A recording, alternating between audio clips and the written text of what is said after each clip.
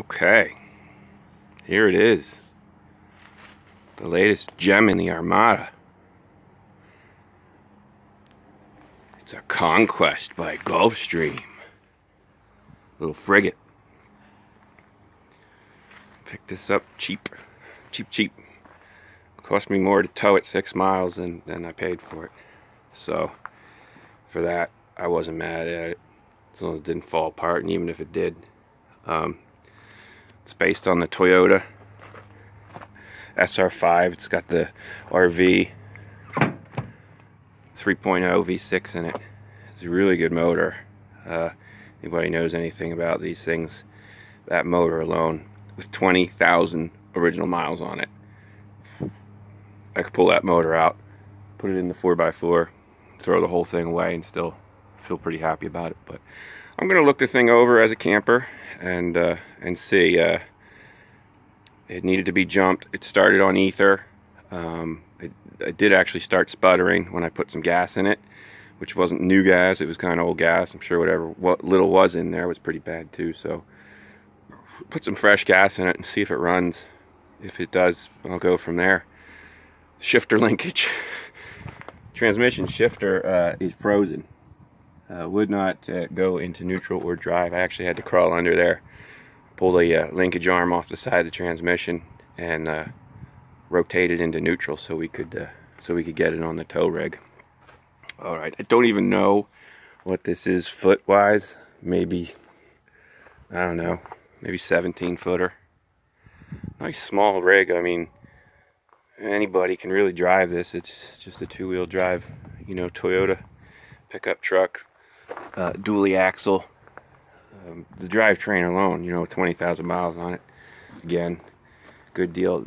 Outside is really not bad. It's corrugated fiberglass, so it's a 91. I was expecting it, for the condition of the roof, I was expecting the outside of the walls to be in worse shape, but I think the inside of the walls is where it's going to make or break this thing. The canopy, someone had redone this maybe in 2016 or something, got it all ready to camp and just never did. I think that canopy was probably replaced. That is not an old or junky looking canopy. It's never been bent. So I'll deploy that canopy. That's worth a couple bucks. So let's go. Let's take the grand tour here. Look at that. Oh, can you smell that? Yes. Oh boy. She's rough. This is what happens when they leak. It's really actually pretty well outfitted for its size. Got an overhead loft. Actually, the overhead, which is normally the worst damage, is not too bad. Probably going to need to be redone anyway. This center section is what's screwed here, and it leaked from around the skylight. Roof vent. You see that plywood. That's what it's supposed to look like. Completely gone to the point where I just spent some time because it was actually hanging down. I couldn't even walk in here. That's the styrofoam insulation. Underneath that is supposed to be the outside roof, and I can see some daylight. I haven't gone up there yet, but figure that whole center section's total loss got to come out. But that's not a big deal. This is actually a metal frame, which is nice. I was kind of expecting to see wood there.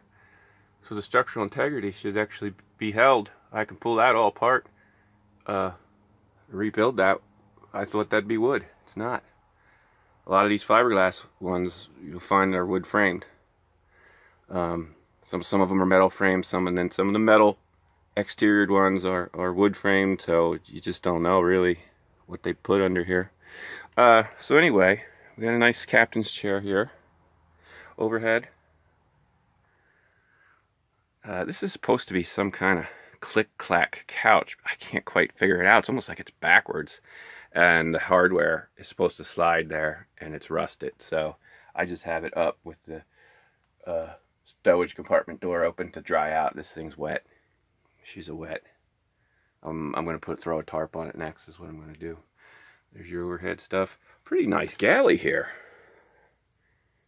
Let's hop up in here. Wedgwood by Atwood, 3-burner stove. Single bay stainless sink. Yes, stainless sink, that's what it is. Stainless sink.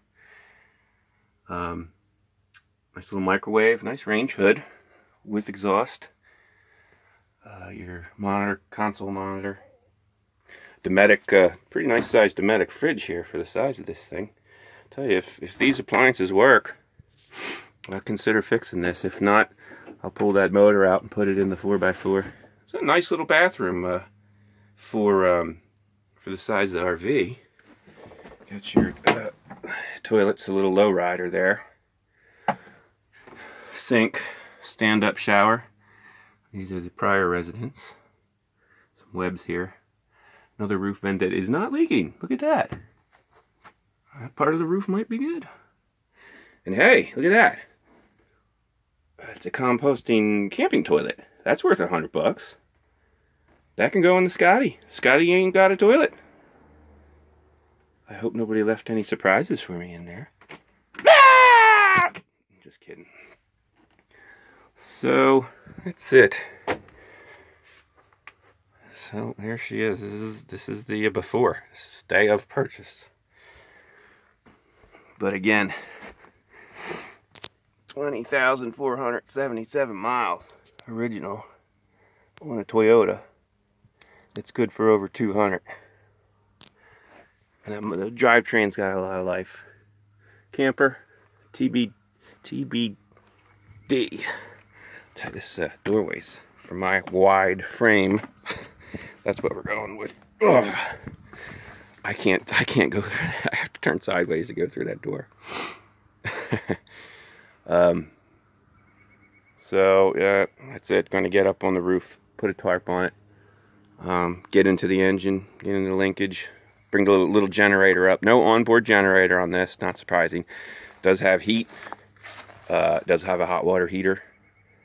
That's the cabin heater there. That's the mechanicals for the fridge. Does have onboard liquid propane. That's the filling tank under there. It does have its own water holding tank.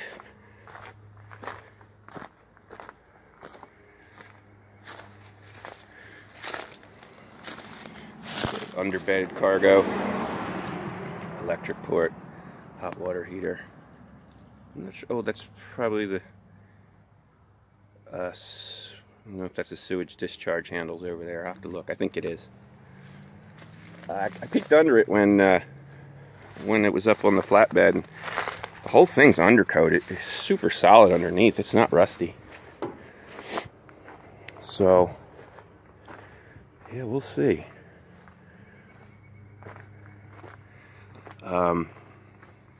Yeah, if I can get this running, driving, ready to camp, I mean, it's probably $5,000, $7,000 deal, depending on how much I put into the interior. I mean, if I gut that carpet might clean up, might not. I might just, the floor's solid. It's metal floor, so it's actually solid. It's not soft or anything. We'll have to see. To be determined. Don't even know whether I'm going to try to restore it or just use the motor and appliances in the Scotty. This is project number 3, really. I'm already ordering stuff for the Scotty. I'm going to leave that open to air out. This project's almost ready to camp. This is the Dayton 31-footer we picked up in January. A lot of electrical work on this. I'm waiting for a control unit for the heater. After that, I have to test the water systems. I didn't want to put water in it until I was sure it wasn't going to freeze. Backup camera's been installed in it. New radio. Generator's been overhauled. That needed some switches and fuel.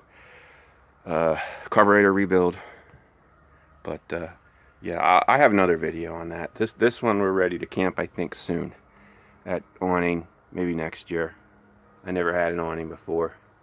It actually does roll out and deploy. It's just a little shabby up there. I might cut it short. That's another project. This is about the Toyota. Alright. Happy RVing. Keep these old ones going, man. If you can save them. They're worth some good money, man. Got you a house on wheels. This ain't going to be bad on gas. I mean, you're talking maybe 20 miles per gallon on that 6-cylinder Toyota. Go down the road, 50, 55. Can fit into almost any state park, campground. Nice little lowrider, man. Alright, stay tuned.